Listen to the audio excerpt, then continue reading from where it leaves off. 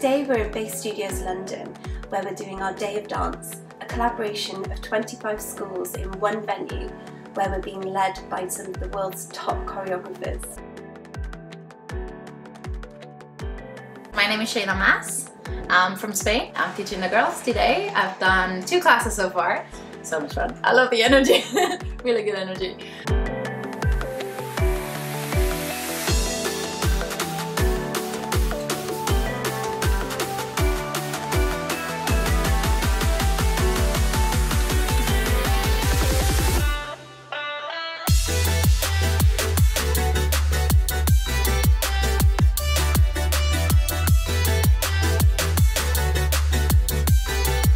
Any kind of movement is good for the mind, for the body. Anybody should keep moving.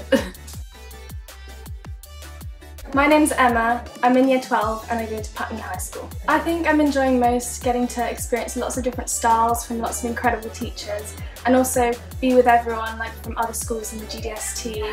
I feel really lucky because I get to be taught by these incredible industry professionals and get a taste of what life is like as a professional dancer. I've learnt just to let go and have fun and really just like embrace whatever style you're doing, even if it's not your strength.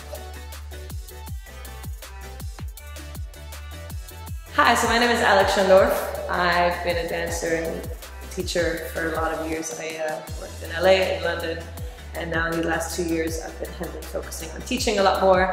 And today we've been here for the Day of Dance at GDST, and it's been a great day.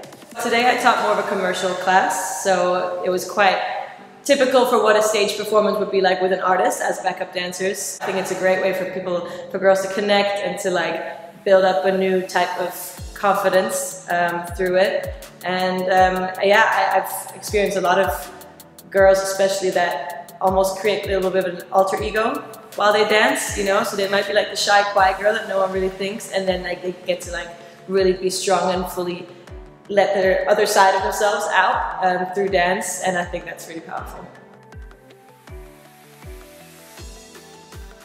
I'm Niyama, I'm in year 10 and I go to Sydenham High School.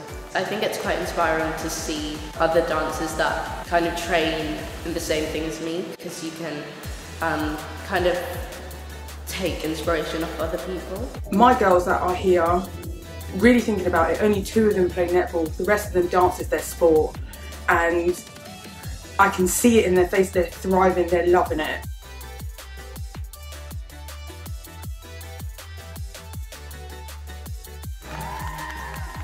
I just love that it's a way of expressing yourself when sometimes words can't do what dance can.